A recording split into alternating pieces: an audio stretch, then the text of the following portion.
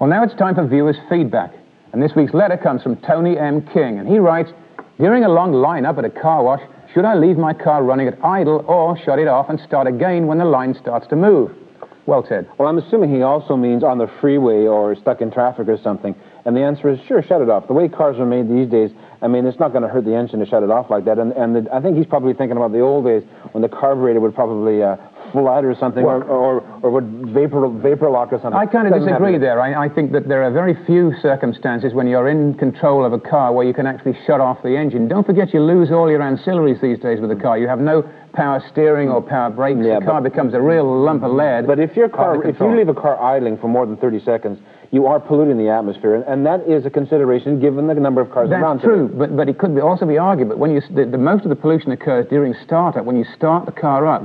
If it's idling at almost no rev. Not true. That's true with cold starts, but not when the car's warmed up, especially not the kind of efficient engines they're making these days. Well, I think there's a safety thing here and maybe an environmental thing, and it's a good question after all. Yeah, we didn't think it would be, but it does make some sense.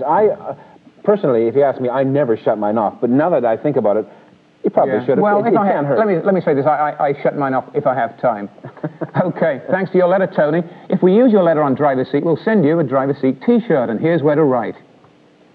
Driver's Seat, Post Office Box 3301, Vancouver, BC, V6B 3Y3.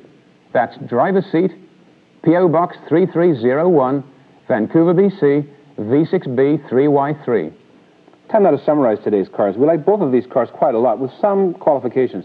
The 240SX we feel is a very good sports car. I especially like the fact that it's rear drive, and we think this is a worthy competitor in this market segment. A lot of car for the money.